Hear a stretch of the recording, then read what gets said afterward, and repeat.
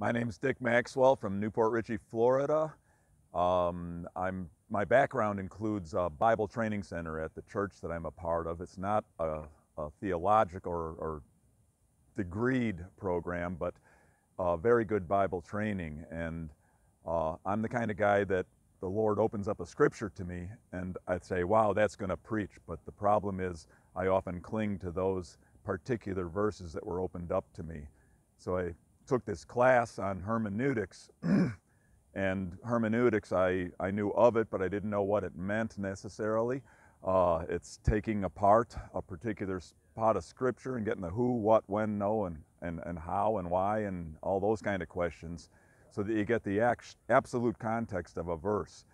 And what was beneficial about it for me is, one, it opens up more scripture for me to be able to use in my preaching because I can go to other things and take them apart.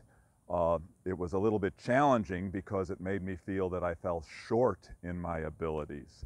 The one part that really challenged me was seeing how far I fell short in my ability to impart preaching skills to other guys.